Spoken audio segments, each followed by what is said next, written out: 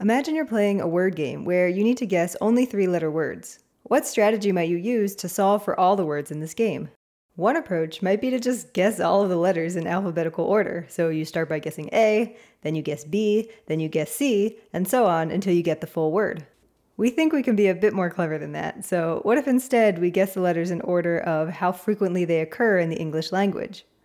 Both of these processes will get to the correct solution eventually, but neither is particularly clever or efficient.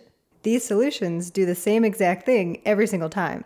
They don't take new information into account to inform what they do next. For example, that there is an E and it's the last letter of the word.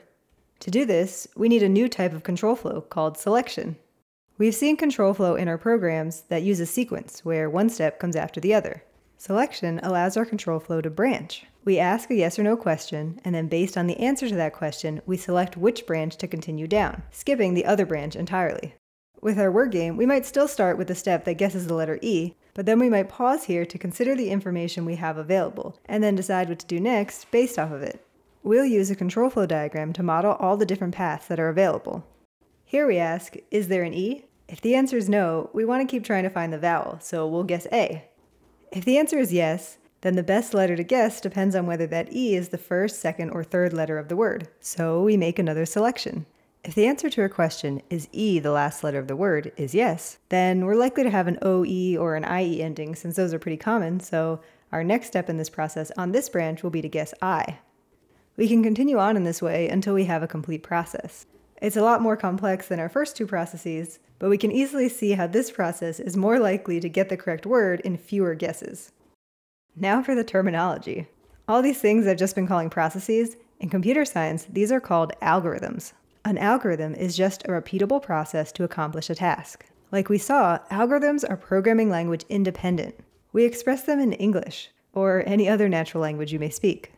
As programmers, we want to think about how we're going to go about solving a problem before we start writing code. So we often spend the majority of our time designing, evaluating, and iterating on our algorithms. Only at the very end do we work on translating our algorithm into code.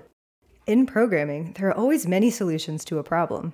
To evaluate which algorithm is best for a specific use case, we look at three characteristics.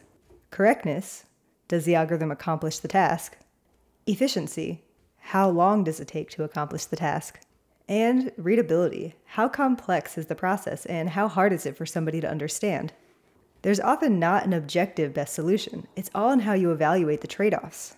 If I design a search algorithm and when someone searches for study music, I return playlists of really intense drum and bass, then the correctness of my algorithm is probably a bit off. If someone searches for a really generic word like the, and I have 100 million songs in my database, it might take a really long time for me to find all of the songs that have the word the in them, which makes my algorithm not super efficient.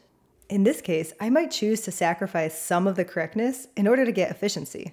So instead of looking for all of the songs that have the word the, I might choose the 20 most common and say that's good enough. If I design a route finding algorithm, and maybe technically the quickest way to get from point A to point B is to take a route with 20 different turns and change my mind on which way to go depending on if the stoplight is green or red. Well, it's certainly efficient and it's correct, it reaches the destination, but it's not so readable. Try giving those directions to your friend and see if they can figure it out. Maybe there's also an option here to take a back road with no turns and a slightly lower speed limit. That's a lot more readable, so if the efficiency trade-off is minimal, like this takes 10 minutes and the other way takes 8 minutes, then maybe this is the better route. As we design our own algorithms with sequence and selection, we should always keep these trade-offs in mind. Which brings us to our next step, translating our algorithms with selection into code.